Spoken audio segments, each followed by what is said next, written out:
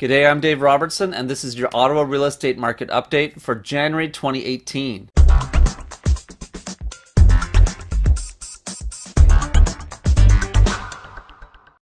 Well, this past year, 2017, if we do a quick look and review, 2017 was a big year for the Ottawa Real Estate Board.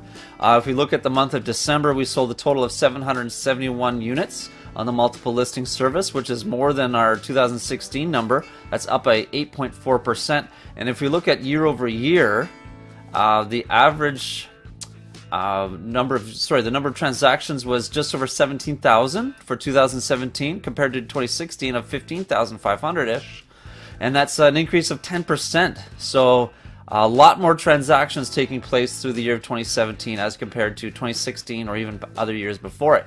If we look at how does that translate into price, well, we saw residential prices an average of $425,000. That's up almost 7%, and condos are up just under $270,000, or a 3.4% increase over last year. And so I would say that 2017 was characterized by high demand, lots of transactions taking place. We had a shrinking amount of supply, and every month it seemed like our inventory pool was lower and lower and lower to where we are today. We have very low inventory. I believe that there's still a lot of demand out there, a lot of shoppers looking for that right home that still haven't found it. I think that momentum is going to continue throughout this year and as we move into the springtime. So I'm going to predict it's going to remain more of a seller's market. And I'm not the only one thinking bullish on the Ottawa real estate market.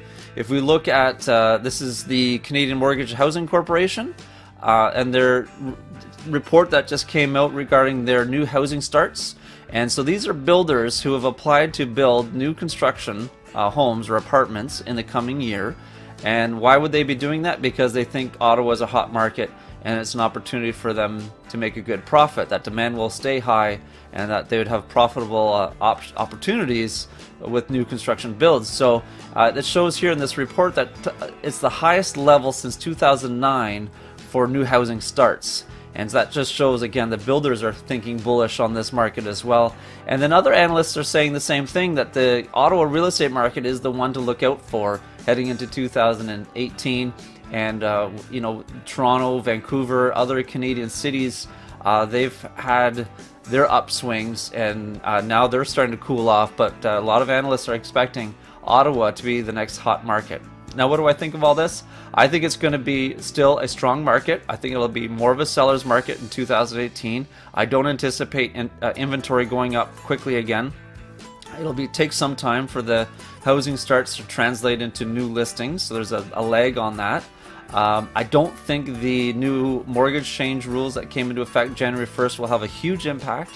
But I also don't think it's going to go crazy like Toronto did in past years. I think we're going to continue to see stable price increases across the board. Residential in particular, condo we'll see. Condo has been lagging more than residential units. So I think it's going to be a great year if you're a homeowner, that you're going to anticipate some appreciation in the value of your home. If you're a buyer, there may be challenges to find that right home or to get a great deal on the next home purchase. So whether you're thinking about buying or selling, I encourage you to reach out, talk to me. We'll set up a quick meeting together and put a plan in place to make sure your next move goes as smoothly as possible and that you get the best deal possible.